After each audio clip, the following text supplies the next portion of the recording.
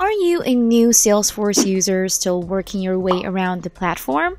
Or are you a long-time user wondering if there might be any other ways to boost your productivity and help you work in Salesforce faster and more efficiently? In this short video, we'll uncover 10 valuable tips to help you maximize your efficiency and get the most out of Salesforce, whether you are a newbie or a long-time user. First on the list, and probably the most used, are list views. List views are Salesforce's way of managing data within objects. There are standard list views that come with Salesforce out of the box, like recently viewed, my cases, or my open leads. But if these standard ones don't help out much with the way you work, you can opt to create your own list views and decide how to slice and dice your data whichever way you want. Aside from being able to filter these list views according to your liking, you can also pick and choose what columns to display. We are all familiar with the usual tabular view, but in addition to that, we also have the Kanban view. This gives you the ability to view records at different stages or group them together in different ways with summaries. And it doesn't end there. You can move the records around by dragging, so most users utilize the Kanban view on the Opportunities object, so it's easier to view everything holistically and move them along the pipeline. Next up, we have Inline Editing. Now available for both list views and reports, Inline Editing allows you to quickly update fields on multiple records. If your Salesforce admin has enabled these features, you can use them to your advantage. From either a list view or a report, you can double-click a field or click the pencil icon on the right side of a field to input a different value or make some changes. Just note that not all fields can be updated by Inline Editing, but if you hover your cursor and the pencil icon appears, you should be good. Information available to you on an object page can make or break your thought process. Optimizing your view can make everything faster, and not all users know that they can control which related lists appear when looking at an object record page. Aside from this, the related lists can also be reordered according to preference without affecting other users' views. One of the more recent out-of-the-box features from Salesforce is pipeline inspection, which can be a valuable tool for sales managers. It offers essential insights into the forecast of an individual sales representative or team for a specific time frame, which makes it an indispensable asset for effective sales management. Pipeline inspection is included with certain editions of Salesforce, and if you're a user curious to try this out, don't hesitate to ask your admin about it. Next on the list is Einstein Search. Like the previous one I mentioned, this feature should also be enabled by your Salesforce admin and is available for most editions of Salesforce. For end users, the biggest benefits of Einstein Search include convenient access to related records and specific actions associated with those records. Additionally, there are advantages in obtaining a customized filtered list through natural language search using phrases like my accounts or opportunities created last month.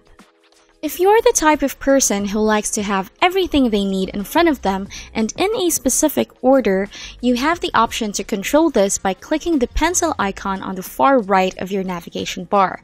As long as your admin allowed this for the Lightning app that you're in, you're good to go. You can also control the display density with two options, comfy and compact. These change the amount of information shown on the screen due to spacing between fields and values, so it becomes really handy when you'd want to do less scrolling before reaching the bottom of the page. Reports and dashboards aren't just for admins to generate. You can create them yourself as well.